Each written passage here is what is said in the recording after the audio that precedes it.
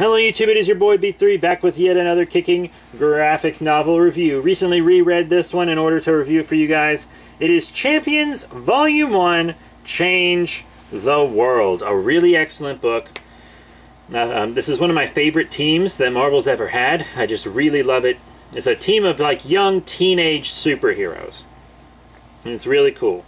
I'll give you a read of the backup of the book here. The world still needs heroes, and these six think they can change the world.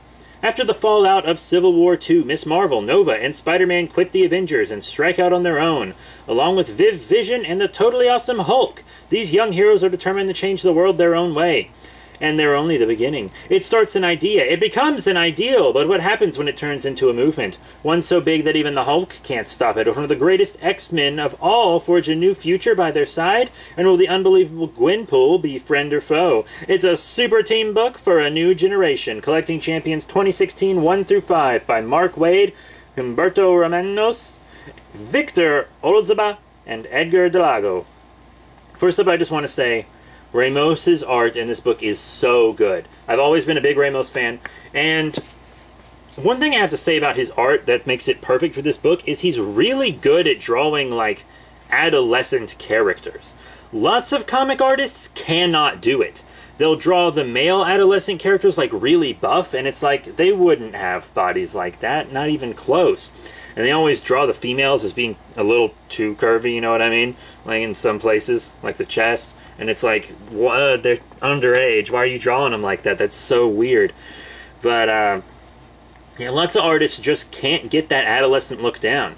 But Ramos does it. Ramos figured it out, you know. He's got it going on. He's really got it going on. And Mark Waid's writing is just incredible in this book. So, the three X-Avengers, Spider-Man, Miss Marvel, and Nova,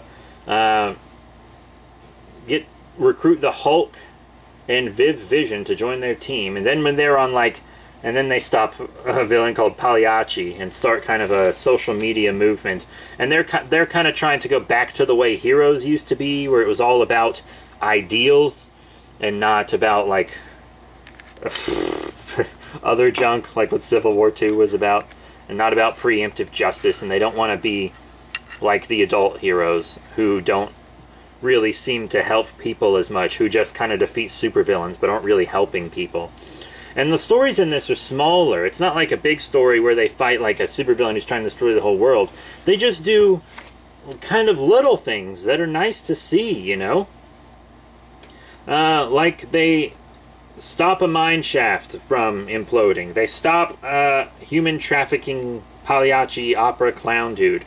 They go on a camping trip where they meet Cyclops, which is the time-displaced Cyclops, so it's like the younger Cyclops. And they let him join the team. And I think he really works with the team dynamic, too. They have a great dynamic.